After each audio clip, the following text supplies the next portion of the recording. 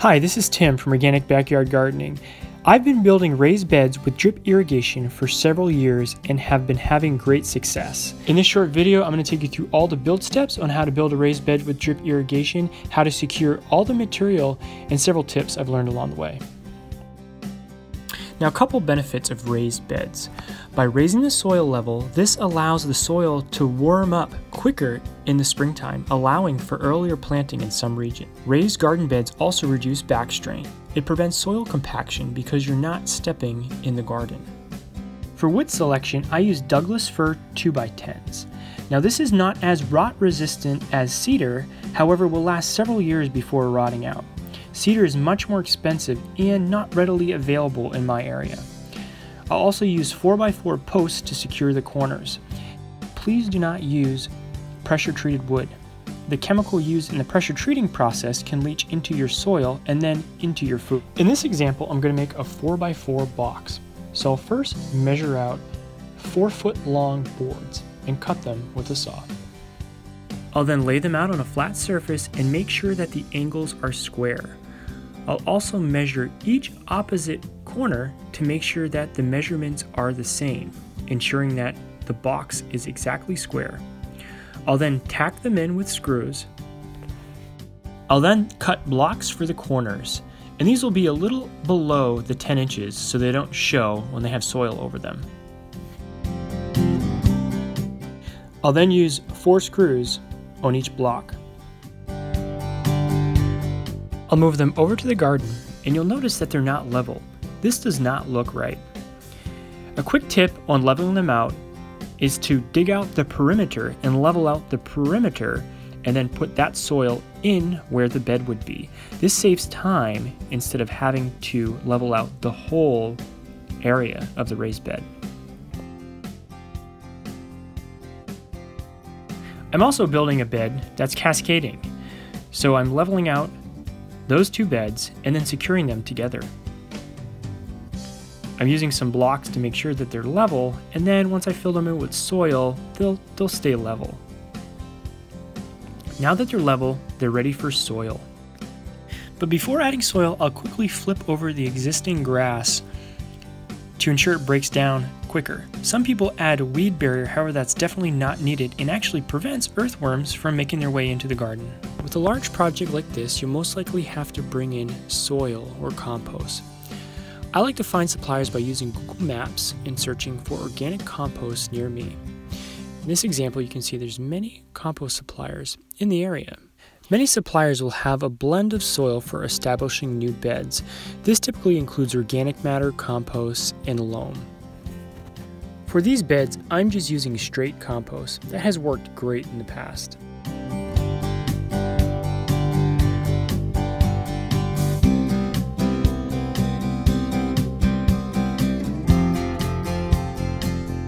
You'll notice that I'm doing this in the fall season.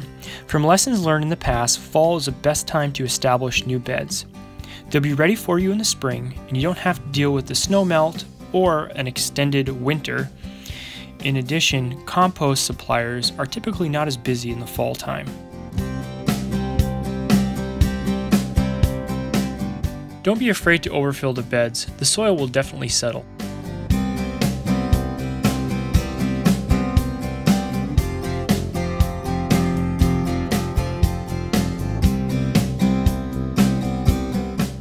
Now it's time to install the drip irrigation. And drip irrigation is really easy to install, and I like the company dripworks.com. They have great documentation and really easy to use products. If you go down to click resources, you'll see the drip planning guide. This is a PDF that gives you all the details you need to know in order to plan your drip irrigation system. Drip irrigation allows you to put the water precisely where you need it. And with the slow release of the water, you can water for a long amount of time, and that ensures that the water makes it down to the plant's roots without overwatering. That is really important. You can also set it on a timer. And one of the most important aspects is that with the drip irrigation, you're not getting the foliage of the plants wet. And this is really important. With overhead watering, that can actually promote disease. Now most kits will come with a screen filter, a PSI regulator, and a female hose adapter.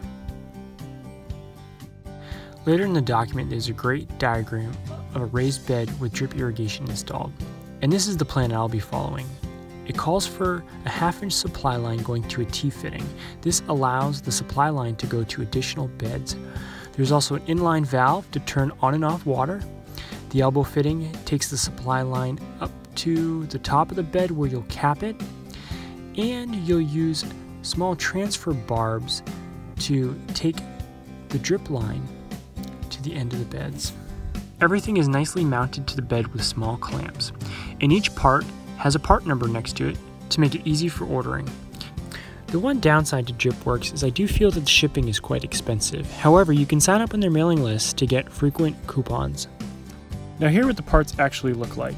This is the main line, drip line, Y connector, end cap, elbow, and they work with compression. No tools needed. This is the punch into the main line. The transfer barbs fit into the drip line, and the drip line is capped off with goof plugs. These are the clips that hold everything together on the bed.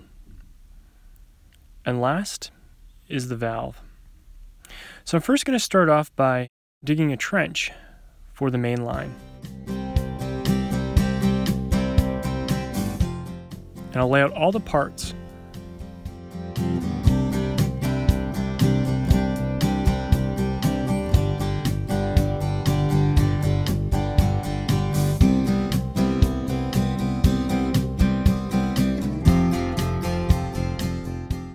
Since I already have drip line installed, I'm going to take my existing connection and put on an adapter that I can use to transfer water to the new beds.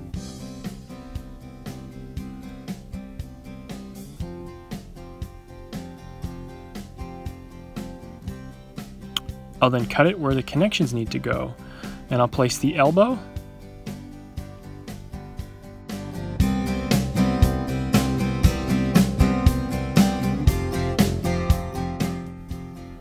followed by the Y connector,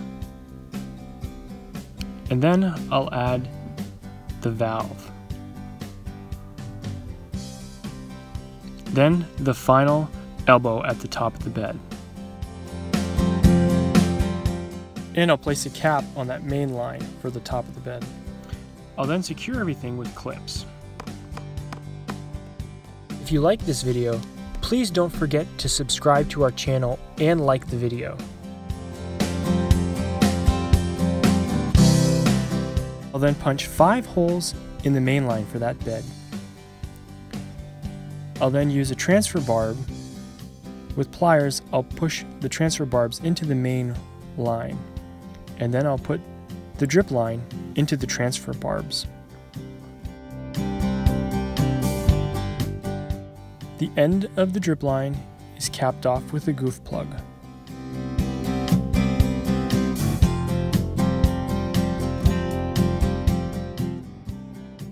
Now that this bed is complete, I will repeat the steps on the remaining beds.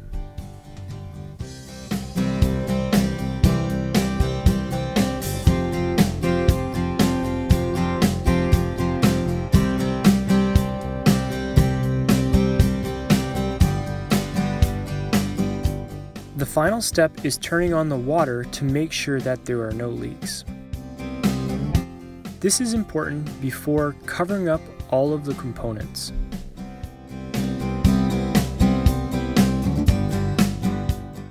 If you like this video, please be sure to subscribe, like, and post any comments into the comments section below. If you have any questions, I'll be sure to answer them right away.